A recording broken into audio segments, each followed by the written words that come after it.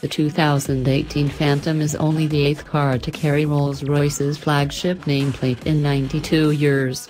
More critically, though, it's the second Phantom to have been designed and developed under the aegis of BMW. As the follow-up to the imposing sedan unveiled in 2003, there's a lot riding on Phantom 8. This is the car that must prove BMW truly understands what it takes to keep Rolls-Royce at the very pinnacle of automotive luxury.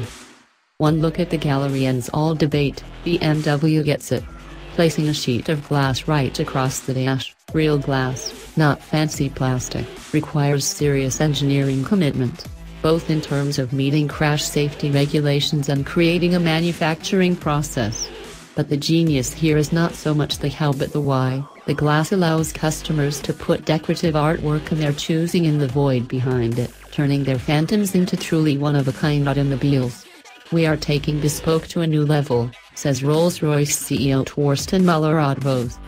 He says the idea for the gallery came after Phantom customer sat Rolls-Royce design director Giles Taylor and him down to admire repainting the customer had recently acquired.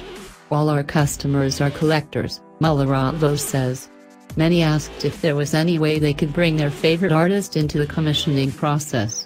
Now they can.